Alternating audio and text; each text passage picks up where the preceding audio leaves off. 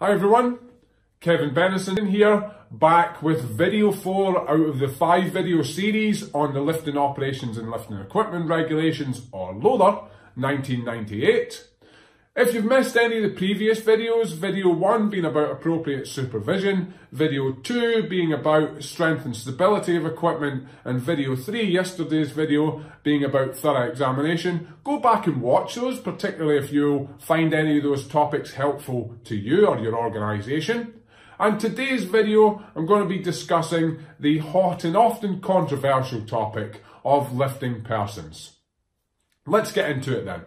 So what does LOLER Regulation 5 require? Regulation 5, of course, covering the requirements for the lifting of persons. Well, it specifies that every employer shall ensure that lifting equipment used for lifting persons is such as to prevent a person being crushed, trapped, struck or falling from the carrier. Then the next clause is ensure that where the carrier is used for work activities, so far as is reasonably practicable, it prevents a person being crushed, trapped, struck or fallen from the carrier. So A and B are quite similar. C has suitable devices to prevent the carrier falling. And D is so as to ensure that any person trapped in a carrier is not exposed to danger and can be freed. So those are the legal requirements. Let's kind of break those down. Well, firstly, looking at the difference between the first two, the main difference is that the first one, such as to prevent a person being crushed, trapped, struck or fallen from the carrier, is purely when the carrier is just used for access and egress. And the classic example is just a lift, an elevator car. So when you go in a lift, then the door's closed, there's sensors on the door, it keeps you fully enclosed, and indeed you can't, providing everything is working correctly, of course, you can't fall out of the lift, that kind of thing.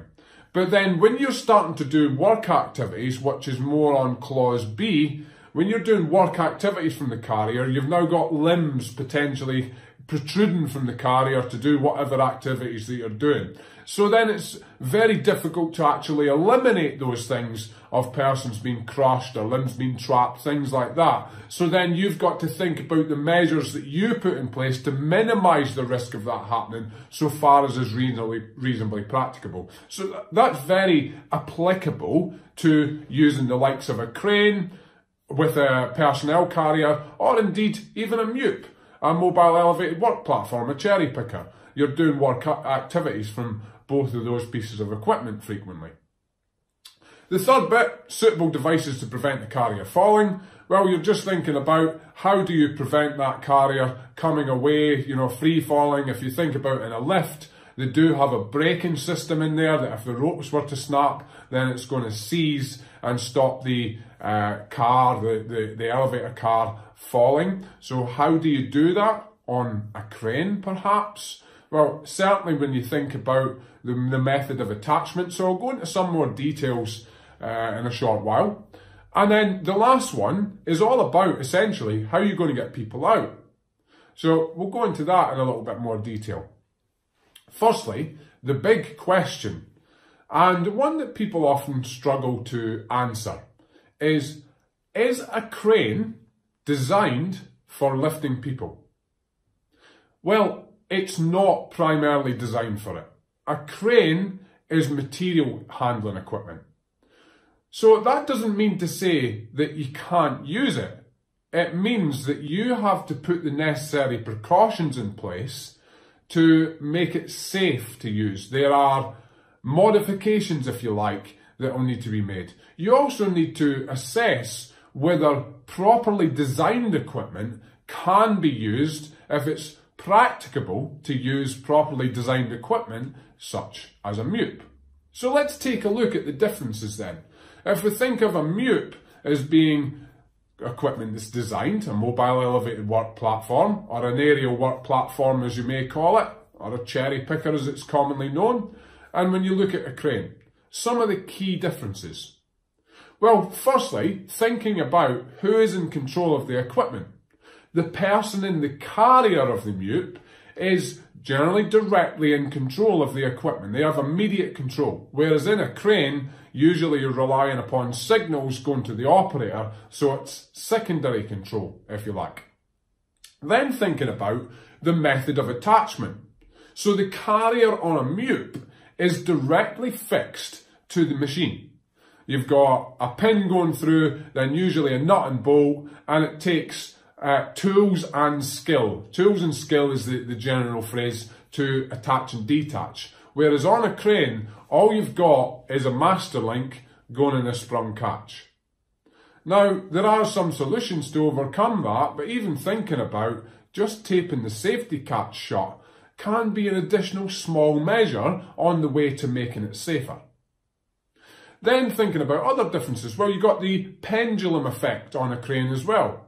So it's perhaps more susceptible to wind, or particularly thinking about, you know, we all know a swingy crane operator who, they might think they're great, but the load's all over the place all the time. Can you imagine being suspended from, you know, the crane jib by a bit of wire when you've got a swingy crane operator? So you have the pendulum effect there, which is exposed to, as I say, wind and, of course, erratic operation in the crane. Yes, you do get a lot of movement on a MUP as well, and some people would indeed say they would prefer to be up in a personnel carrier on a crane than up in a MUP.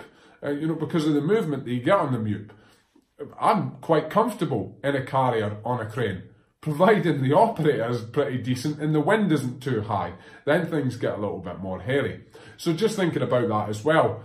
Another one as well is the factor of safety. So the factor of safety is already designed into the capacities on things like a MUP because it's designed for lifting persons.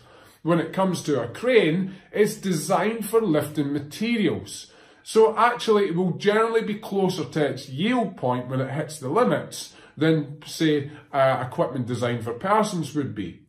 So the equipment designed for lifting persons will be marked up as such as well. A crane, it's marked up for lifting goods, for lifting loads, not persons. So therefore, you need to consider that and build in a factor of safety. Now, this is stuff that we talk about in our training, of course, and go into more detail on actually how to do that. But something that you need to consider at the moment anyway. Also thinking about the rescue plan. So with a MUP, generally what you have is you have somebody up in the basket. And of course, there are situations that makes this not possible, but let's just speak about in most situations. If the MUP was to break down, then you can generally use a secondary system, which may be an auxiliary motor or indeed a hand-operated pump down at the bottom, and somebody can then use that to help get the boom down on the MUP. Whereas if you're in a crane and you're now suspended 50 metres up above the ground and the crane breaks down, now on my time in cranes, during my time on cranes, had it where we were doing a lifting operation and the hydraulic pump failed, and it was going to be a couple of days before we could get a new hydraulic pump out. So we gauged the situation and we actually had some boom telescoped out. So we had to leave the boom telescoped out until we got that replacement pump. There was a way of getting it in, you know, but the fitter said it would have meant breaking into the hydraulic system, which brought its own risks. So if you think about that sort of situation, which is the extreme, and bear this in mind, you know, when you do your risk assessment, think about the likelihood of these things, but there is the possibility. Crane breaks down and now you've got an electrical storm, or you've got extremely high winds come across, or you've got sub-zero temperatures. These are all things that now a person trapped in the carrier, as it says in Part D of the regulation, could now be exposed to danger, and do you have any way of freeing them?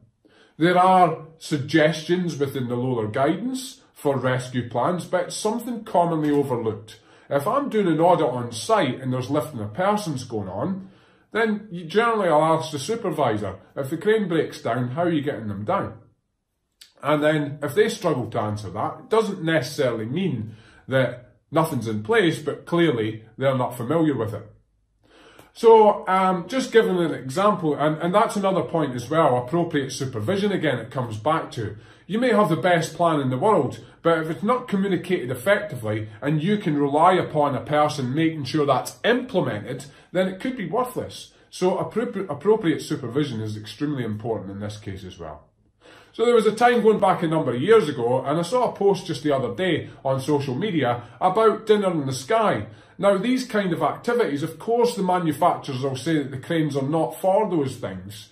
And I'm not kind of going to any particular side here. I'm just kind of going on my experiences, and, you know, I don't talk about right and wrong. I don't feel that's helpful. I feel it's best to talk about what's best in a particular situation. So you can draw your own conclusions on what's right or wrong if you think that way. You know, that's just trying to get one side or the other. There's always looking at ways of thinking, what's the best I can do in this situation? So let's take away from whether it's the right thing or the wrong thing. But essentially, the manufacturers will say that cranes are not really to be used for leisure activities, such as dinner in the sky or bungee jumping, these sort of things. Now, I've been involved with both. And my view is that when the necessary measures are taken, those can be perfectly safe activities. And I can understand why the manufacturers will put those disclaimers in, because, of course, they don't want to be responsible and they understand the kit far better than we do. But when you're kind of using it in a way that sticks within the sort of parameters laid out for standard loads, if you like, then it can be safe. So with dinner in the sky, I'm not going to go into the situation, the politics of it, but essentially I ended up planning this. This was going back quite a number of years ago, and one of the key things I specified to get done, I mean, I completely started again with the lift plan and came up with all sorts of different procedures for, you know, checks prior to lift, and the movement of the crane that was permitted, the height for reaching it with a secondary crane.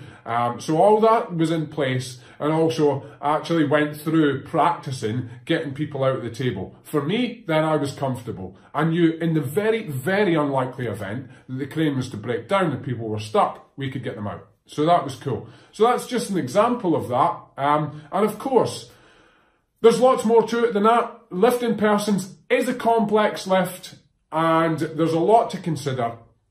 So give us a shout, you know, if you would like any help on that. We do cover it more thoroughly in our training and indeed during our consultation. But for now, thank you very much for watching. If you have any comments, leave them below, of course, and do subscribe or follow to make sure you get following videos. And indeed, if they're helpful to others, please share them too. But for now, have a fantastic day and catch you again tomorrow. Bye for now.